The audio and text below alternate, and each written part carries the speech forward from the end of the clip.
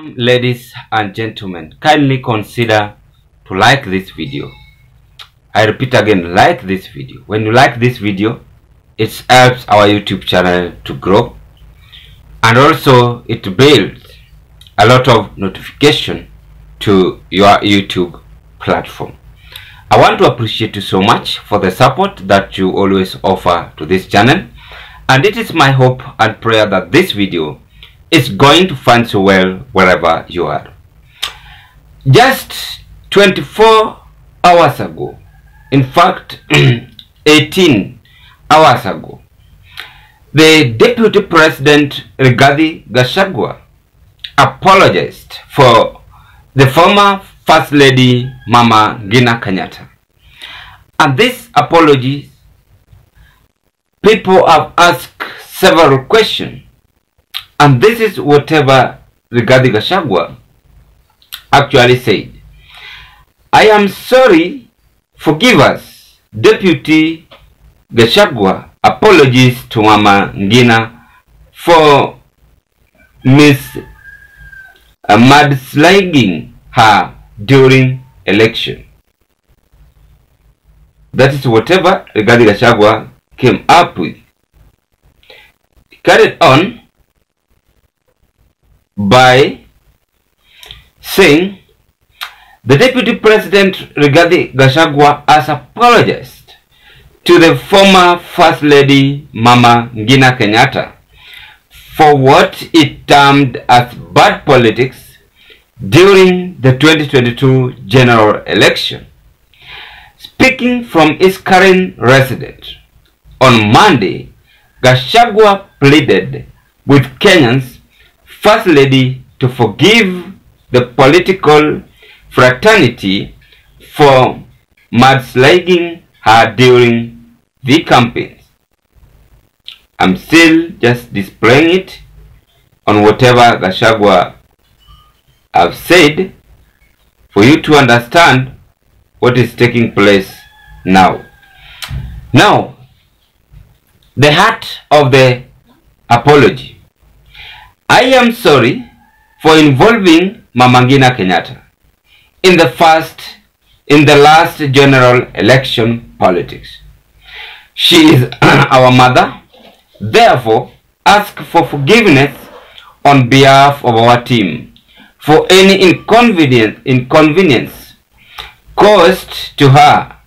I will never allow anyone to demean her on or anyone from the region, Gachagua told Kameme TV. The former President Uhuru Kenyatta is our son. We worked together for 17 years and only disagreed for 2 years, and now that's the past. I pray for his retirement. Uhuru is one of us. We shall work together or work with him. That is whatever Rigathi Gachagua made to Mama Ngina. I want to say this. Character is very, very important. The positive character which have been portrayed by the current Deputy President in the Republic of Kenya is very essential. Apology in human life is so much important. Apology comes when someone have realized you have done a mistake. Before I carry on with this analysis, ladies and gentlemen, allow me to appreciate you so much for the support that you are really offering to this channel, because if it was not your support, then this channel could have not reached to where it is as of now. Actually, I want to thank you members. I want to thank new subscribers and continue with the same spirit by sharing this channel to your friends, family and relatives, and as you drop your opinion at the comment section below. What favor also I want you to do for me is that kindly don't forget to like this video, because I've realized some of you members, they are just watching but they don't like the video. Like the video and give us your opinion at the comment section below. Meanwhile, let's proceed. I've said this apology is a positive move. But what we ought to ask ourselves, is it a genuine apology? And why is Rigathi Gachagua coming out and now apologizing for Mama Ngina Kenyatta? Immediately during swearing in at Kasarani, we saw whatever took place.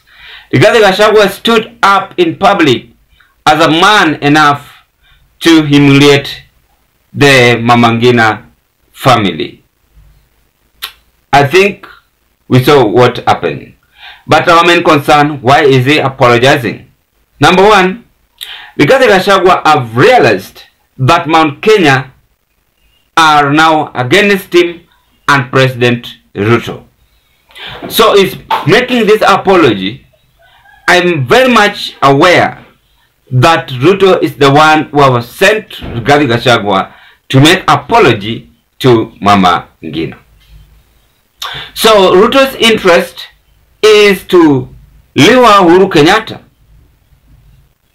tame him by using Rigathi Gachagua, and again is expecting that Uhuru Kenyatta might come to talk to him in public in order Kenyans to say that indeed washaungana, let's support him. That is whatever Rigathi Gachagua is doing. Number two, the current deputy president in the Republic of Kenya is isolated and now seeking sympathy from Mount Kenya people and Kenyans as a whole. So Rigathi Gachagua is isolated and Ruto also is isolated. So they are seeking this sympathy in order for them to ensure that Kenyans are in good terms with Kenyans when it comes to 2027. I normally say politics is always well planned, well drafted for any politician to achieve whatever he wants. That is whatever Rigathi Gachagua is trying to do.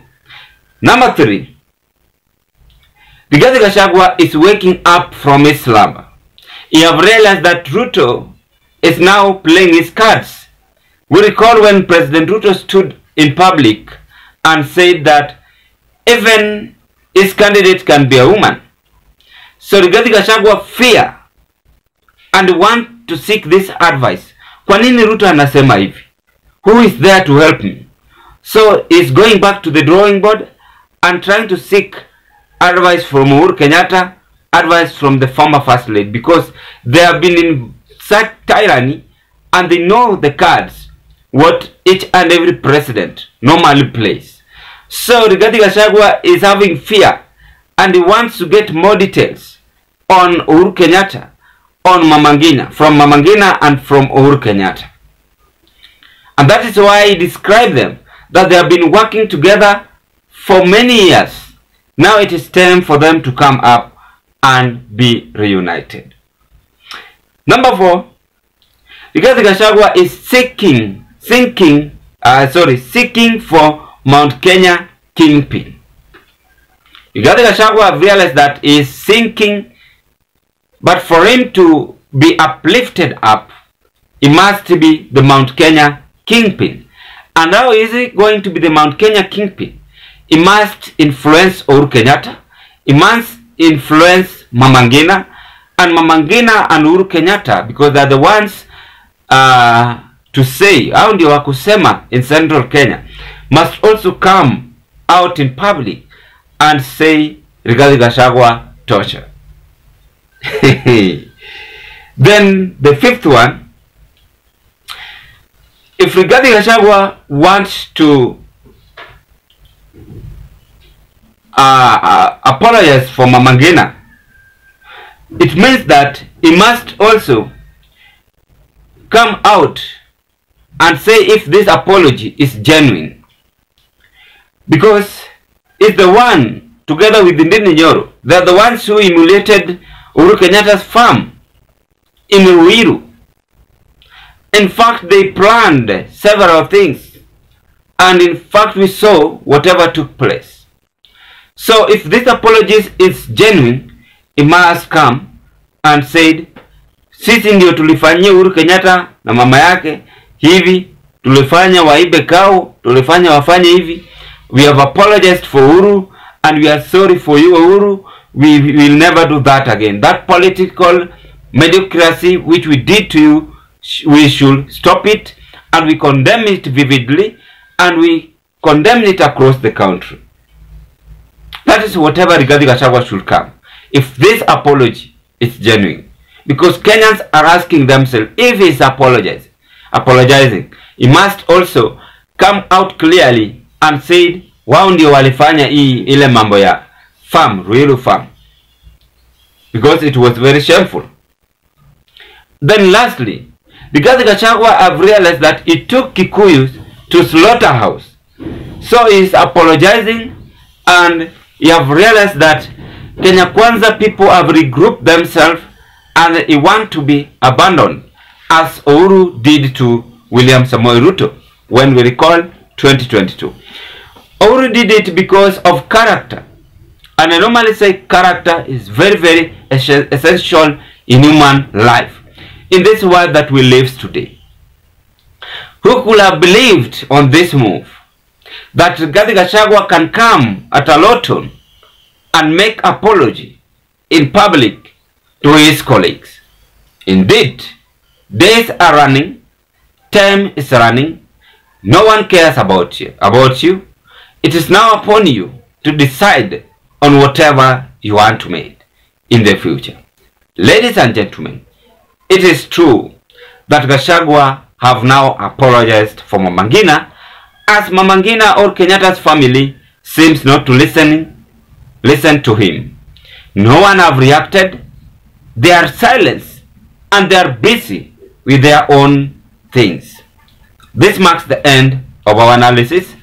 But before I leave, what can you say on this Gachagua's plan to meet Mama Ngina and Uhuru Kenyatta on their apology?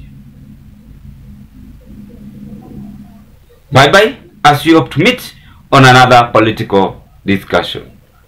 May you have a blessed day.